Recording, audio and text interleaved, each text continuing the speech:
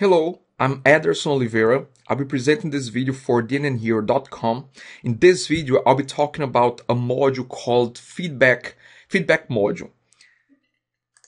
With this module, you can build a very simple, let's say in this case here, a very simple contact form that the users of your site can contact the admin of the site. So it's a very simple module. It's not a paid module, it's a free module, and you can find that module in the DotNetNuke website. It's one of the projects in the DotNetNuke website. If you go to DotNetNuke.com, log in, I'm already logged in, and go to downloads. On the left side, you can see projects downloads. So you can click there.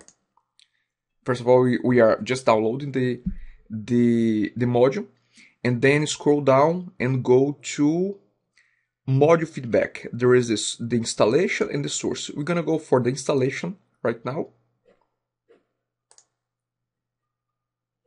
So from here, I can go to install, which has this little disk here.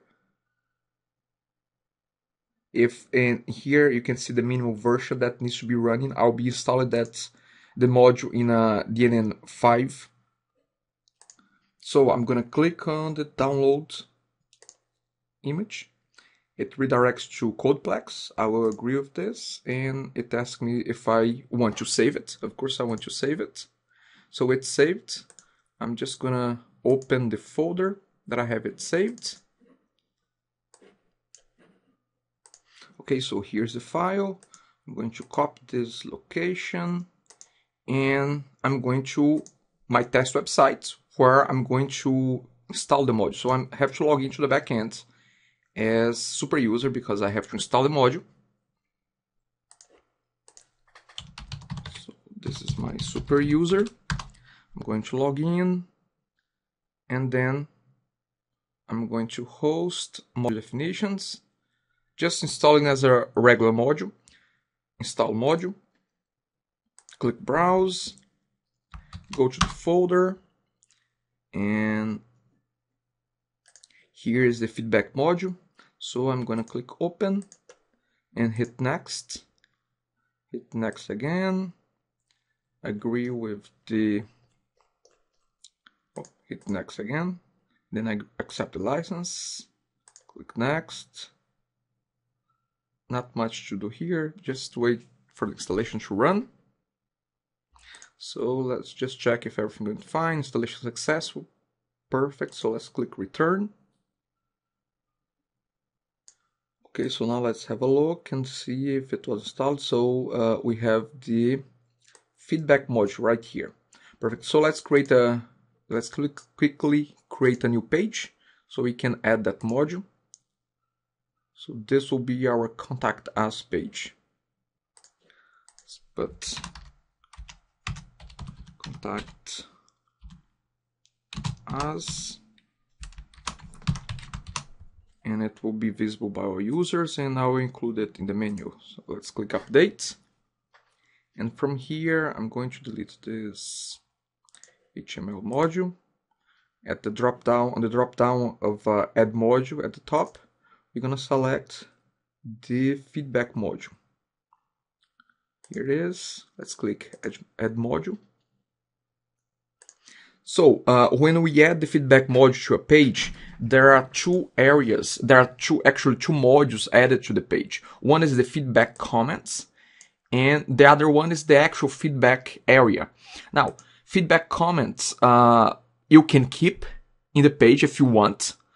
But keep in mind that any user that submits a message, submits a feedback, the feedback will be listed in the feedback comment list. So it's up to you. I mean, you can delete this module, you can just hide it, because in any case, this information will be sent via email to the site administrator. So up to you if you want to keep the comments or not. For now, for our test, I will be keeping that, but for instance, in the site here that I'm showing, there's no comment section, there's just the form here, as you can see.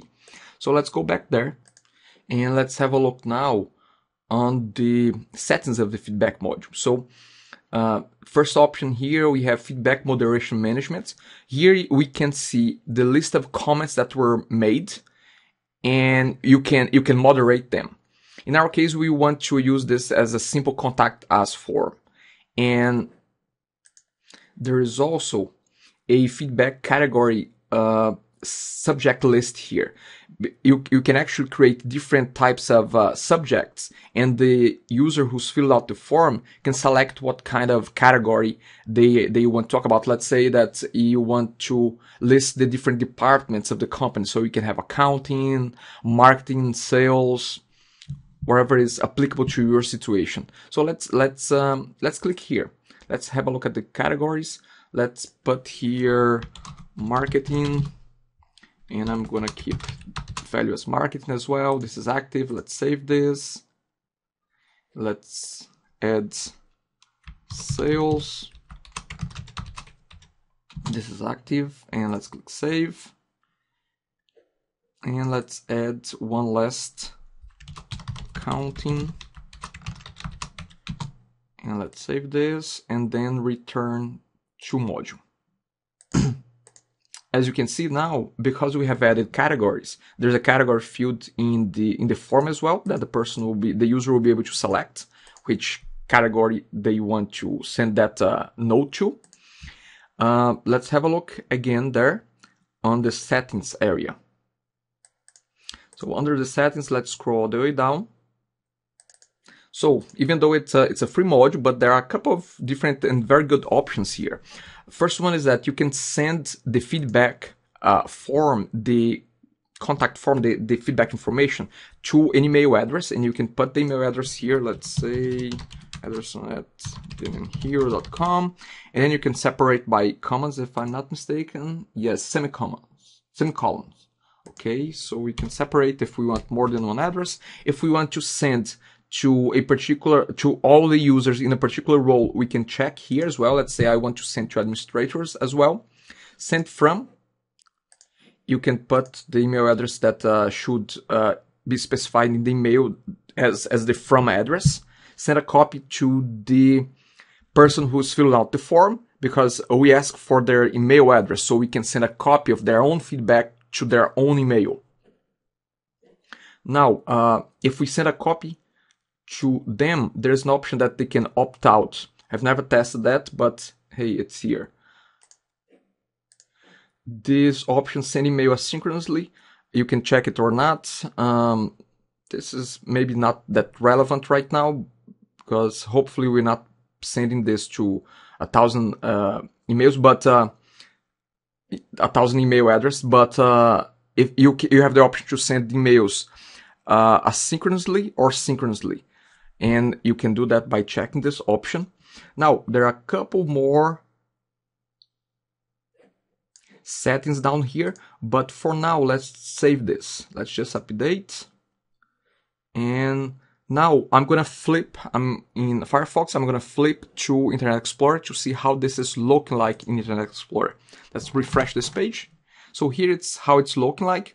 Now, what I'll be doing next is I'll be converting this into a real contact us form. So we're gonna be changing a little bit of the namings and what says here, and I'll be changing a little bit of the look and feel.